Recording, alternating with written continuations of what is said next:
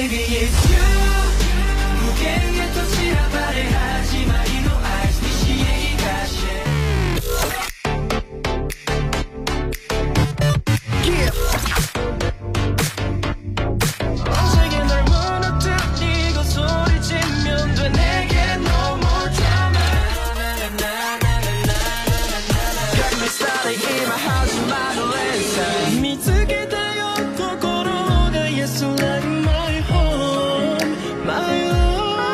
Yuta at home 僕の部屋にお帰り NCT127 ユータのユータアットホーム。この番組は NCT127 のユータが僕のお部屋に皆さんをお招きしたようなアットホームな雰囲気でお届けしていきます。さてですね、リパッケージアルバム Favorite 配信がスタートしました。皆さんありがとうございます。まあね、僕の誕生日の1日前ということで、まあ個人的にはいいスタートを切れたかなと思っております。今回のね、このフェイバリットは愛を歌った曲なので、みんなにね、こう、たくさんの愛をこの曲で伝えられたらいいなと思っております。そしてですね、誕生日メッセージも本当に皆さんたくさんありがとうございます。毎年ね、たくさんの国のね、ファンのみんなが僕の誕生日を祝ってくれて、本当に嬉しく思っています。本当にね、これ、当たり前のことじゃないからね。本当はさ、家族に祝ってもらったり、友達に祝ってもらったり、じゃん。でも、僕たちはね、ありがたいことに、こう、全世界のファンのみんなにね、大々的にこう、祝ってもらって、すごく嬉しく思っています。まあ、直接ね、見に行くことは、できないかもしれないんだけど、みんなの気持ちはね、僕の心にしっかり届いていますので、いつもありがとうございます。それでは今週の1曲目をお届けしましょう。NCT127 で Favorite。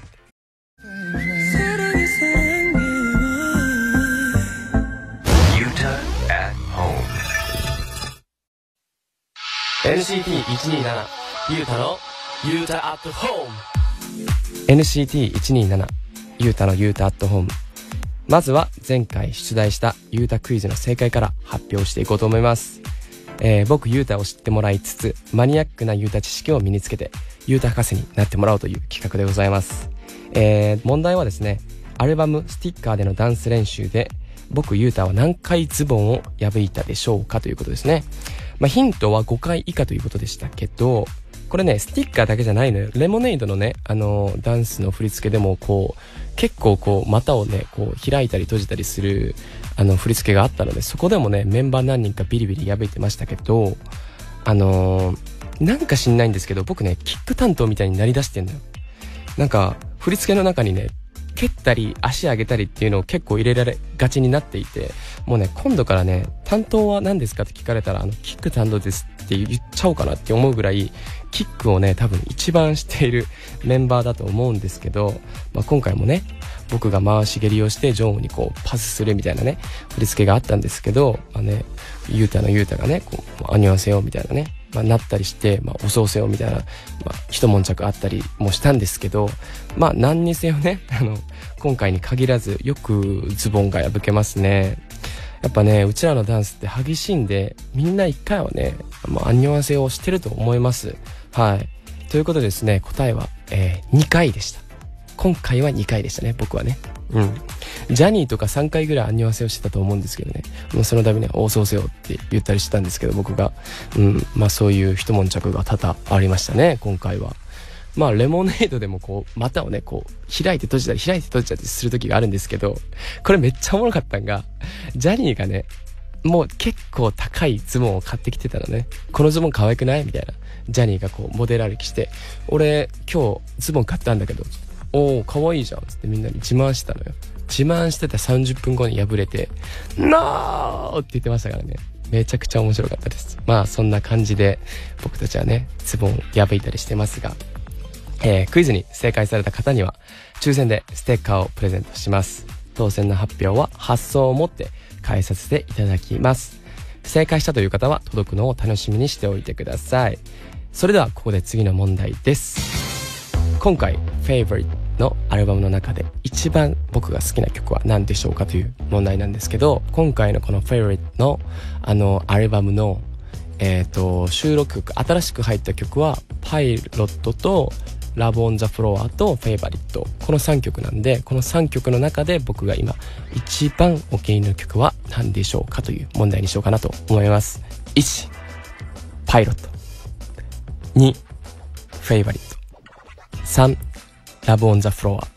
まあヒントはですね、僕が好きだっていうよりかは、僕がうまく歌えたんじゃないかなっていう曲をチョイスしようかなと思っています。なので皆さん、アルバムを聴いて、僕ゆうたのね声を知り尽くしている皆さんであれば難しい問題ではないんじゃないでしょうかということでですね、答えを分かったという方はですね、メッセージとツイッターでお答えをお待ちしています。メッセージは OD 内にある番組ホームページのメッセージホームから、ツイッターのハッシュタグは英語でユータアットホームです。ツイッターの本文にはお名前や住所は書かないでください。締め切りは放送から1週間となります。正解された方の中から抽選でステッカーを差し上げます。皆さんどんどんご応募ください。さて、こんなメールをいただきました。ラジオネームブンブンチョッパーさん。最近マーク・リーの写真をスマホのホーム画面にして癒されている大阪の22歳美容師です。今の私のマイブームは漫画です。初めてハマったのが東京リベンジャーズで、映画アニメでは物足りず漫画全巻買ってしまいました。すごいですね。今韓国では何が流行っていますか？何でもいいんで教えてください。リベンジャーズもすごい韓国でも人気あると思いますよ。でね、あれ面白いですよ。イカゲームがめちゃくちゃ流行ってる韓国でっていうかもう全世界で流行ってるんだけど、もうみんなその話ばっかり、メンバーがイカゲームの話をしてるんですけど、こう話に入れないわけですよ。僕あんまりそういうの見ないんで、俺はミーハーじゃねえよみたいな、こうお高く止まってたんですけど、いざ見たらイカゲーム面白いじゃんってなって、イカゲームおすすめです。どこか今和の国のアリスにも似てるし、で漫画で言うと神様の言う通りっていう漫画があるじゃん、日本で。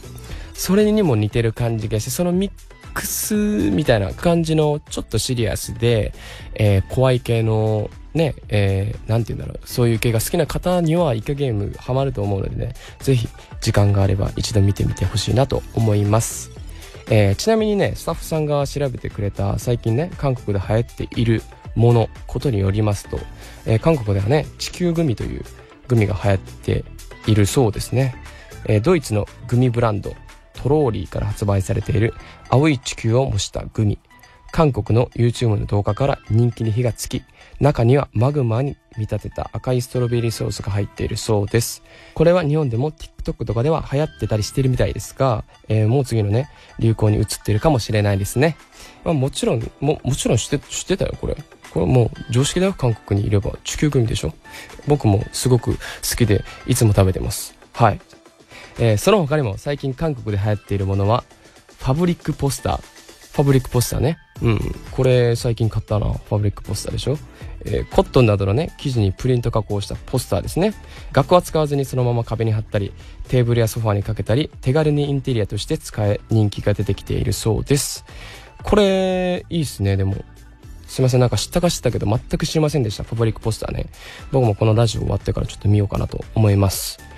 そしてクロフィンとはクロワッサン生地で作ったマフィンのことで、クロワッサンのサクサク感とマフィンのふわふわ感を一度に楽しむことができ、数年前に一度ブームがありましたが、再び人気が再燃。クロワッサンとは違い、中にクリームやジャムが入っていますということですね。これあれじゃないですかね、韓国あるあるじゃないですかね。なんか韓国にもう僕9年以上住んでるんで思うことがあってですね、日本のコンビニ並み、いやそれ以上並みにカフェが本当に多いんですよ。もうね、5メートル先にカフェ、5メートル先にカフェ、3メートル先にカフェ、あれ短くなってるみたいなね、ことが多々あるんですよ。なので、これね、僕もそんなにこうカフェはよく行くんですよ。アメリカの飲みに行くんですけど、甘いものはあんまり食べてなかったので、これね、クロフィンいいなと思います。てか、日本の若い女の子たちにすごく人気も出そうな感じですね。僕もね、一度食べてみたいと思います。それでは、ここで一曲皆さんにお届けしようと思います。バウンディでシワ合わせ。 NCT127 ユータのユータアットホーム、お送りしたのはバウンディでシワ合わせでした。さて、リスナーの皆さんからのメッセージを紹介していこうと思います。ラジオネームペンちゃんさん。ゆうたくんただいま。私は最近映画を見ることにハマっています。恋愛映画、アクション映画、コメディ映画など様々な作品を見ています。しかしホラー映画は見たくても怖くて一人で見ることはできません。わかる？そういう時は友達や家族を誘っています。わかる？もしゆうたくんが一人で見ることができないような映画があったら、メンバーの中で誰を誘いますか？理由を教えてください。忙しい日々が続いていると思いますが、お体に気をつけて無理せず頑張ってください。ファイティン。ありがとう。体は大丈夫。まああるあるよね。俺もね、怖いの一人で見ないタイプなのよ。なんかこう茶化してくる人いるじゃん。何お前怖いの見れないのとか、なんかこう一人で見れるからってそんなね偉いわけじゃないのにね。俺たちはね、心温まるヒューマン映画とかヒューマンドラマ見るもんね。でもしね、そういうの見るとき誰と見るかっていうことですよね。誰でもいいんですよね。僕一人で見るのが嫌なだけで、誰かがいればいいんですよね。なのでその時にね、いるメンバーをこう捕まえながら見てるタイプなんですけど、でもわりかしこうマークとかね、ジョンとかと一緒に見ることが多いですし、ドヨンがね最近ね、なんか俺のこと好きみたいで、ドヨンがこうよく声かけてくるんですけど、ドヨンともだからこう最近はね、こう一緒に見たりしてるかもしれないですね。そんな感じでございます。じゃあ次行きます。ラジオネームゆりさん。ゆうたくんただいま。ゆうたくんにどうしてもお礼が言いたくてメッセージを送らせていただきました。以前ギンミギンミをたくさん聞いた人の中から抽選でメンバーが名前を呼んでくれる動画プレゼントという企画で、ゆうたくんに名前を呼んでもらったしずにーです。届いた時は本当に嬉しくて何度も聞きました。ありがとうございます。ゆうたくんは覚えていないかもしれませんが、大変な時や勝負どころの前に聞いて力をもらっています。ゆうたくんは今までにかけてもらって力をもらった言葉などはありますか？これからもお体に気をつけてお過ごしください。応援しています。ありがとう。ゆりちゃんがね、その動画の一人なんですね。本当に恐縮ですよ。これからも毎日聞いて。いやー、であれですね、もらった言葉の中で力をもらった言葉ですよね。これね、結構真面目な話になっちゃうんですけど、ファーストコンサートの時にね、りのさんと、お仕事を一緒にさせてもらったんですけど、そのりのさんに言われた言葉で、君たち一人一人特別でね、みんな違う才能を持ってるんだよ。だから頑張ってきた人を幸せにしてこいっていう感じのね、ニュアンスの言葉をもらったんですけど、本当にすごく重かったですね。いい意味ですごく響いて重かって、なんかこう練習生してる時とかさ、デビューして間もない時ってこう先輩方たちと比べちゃったりして、なんか俺たちってこうダメだなとかっていう話をね、こうメンバーたちとしてたりもしてたので、なんかそういったちょっとこう自信が落ちて、俺たちって大丈夫なのかなって思ってる中でりのさんと仕事させてもらって、そういう言葉をいただいた時にすごく自信になったし、俺たちって特別だし一人一人いい個性持ってるじゃんって思えたのは、本当にこのりのさんとお仕事させてもらって、いろんな国のね人だったり、もちろんこう韓国でずっと仕事してたから、このツアーでいろんな国に行ったりいろんな人と会って、そういう考え方もあるんだとか、そう思ってもいいよなって思えたのが、本当に僕にとってはすごく重かったですし、貴重な時間だったなと思っています。はい、じゃあ次行きたいと思います。ラジオネームサンゴさん。ゆうたくんに恋愛相談をさせていただきたくて、お便り送りました。これ俺に送った時点で間違ってるよ。私は今大学4年生です。この間4年間仲のいい友達だと思っていた男の子に好意を抱かれていることを知りました。なんとめっちゃいいじゃん。知った瞬間なぜかその子のことが怖くなって、そうかそっちもあるんだね。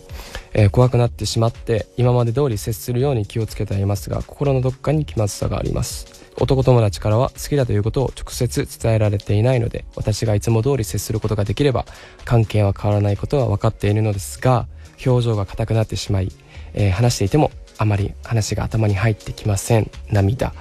ゆうたくんが私の立場であったらどのように接しますか？これからもお体に気をつけて活動してください。ずっと応援しています。ゆうたくん大好きです。むずー、それむずーっていうか、俺からしたら羨ましくもあるけどね、その質問自体がね。まず俺恋愛経験ないからあんま分かんないんだけど、その男の友達がさ、サンゴさんのことを好きっていうことをまだサンゴさんに伝えてないんでしょ？なのにサンゴさんが知ってるっていうことは誰か密告した人がいるわけよ。だから僕はね、この問題は全てそいつにあると思っています。男の子がサンゴさんにでもまだ好きって伝えてないんでしょってことは、俺思うんだけど、男の子もサンゴさんとそのままの関係を維持したいと思ってるんじゃないかな。だって好きだったら俺言っちゃうもん。ちょっと好きなんだけどって言うと思うんだよね。でもその男の子はそんなに近くにいながらまだ好きっていうことを伝えてないということは、サンゴさんのことを好きなんだけど、男の子もその今のね、仲のいい友達っていう関係を崩したくがないために、多分こう微妙な関係になってると思うんだよね。全ての原因は、だからその男の子がサンゴさんのことを好きだっていうことをサンゴさんに伝えてしまったその第三者に問題があると思います。だからその第三者さんと話し合うっていうのはどうでしょうか。すいません、なんか答えになってないと思うんですけど、はい。では、メッセージありがとうございました。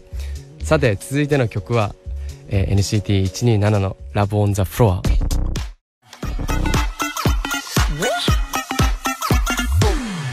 Yuta at home. NCT127 ゆうたのYuta at home。 Yuta at home. 今週の NCT127 ゆうたのYuta at home いかがだったでしょうか。最後にですね、ラジオネームリーさんからのメッセージを紹介したいと思います。ゆうたくんただいま、高校生のシズニーです。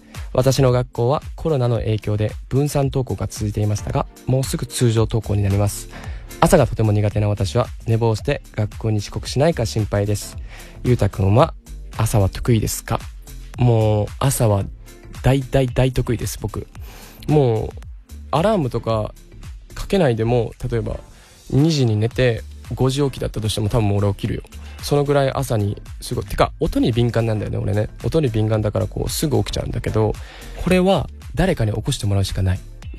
誰かに起こしてもらうか、もうアラームめっちゃ鳴らすか、それかもう寝ない。それぐらいしてでも遅刻したくなかったらもう寝ないとかね。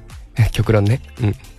あとは起こしてくれた人にありがとうって感謝の気持ちを忘れたらダメだよ。起こしてくれてありがとうっていう一言添えてね。そしたら多分遅刻しないと思うよ。はい。皆さんの声を、僕にこれからもどんどん届けてください。メッセージは OD 内にある番組ホームページのメッセージホームで受け付けています。Twitter のハッシュタグは英語でYuta at home です。NCT127 Yuta のYuta at home。 DJ は NCT127 のYutaでした。次回も僕のお部屋に遊びに来てください。皆さんバイバイ。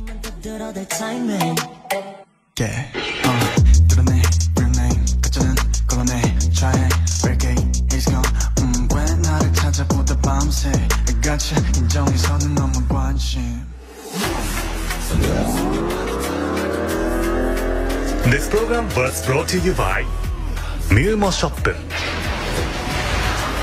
Lemonade tastes like lemonade. Reach out on an hurricane. 안들려니 목소리는 noise. Tastes like lemonade. 짜릿한 every day.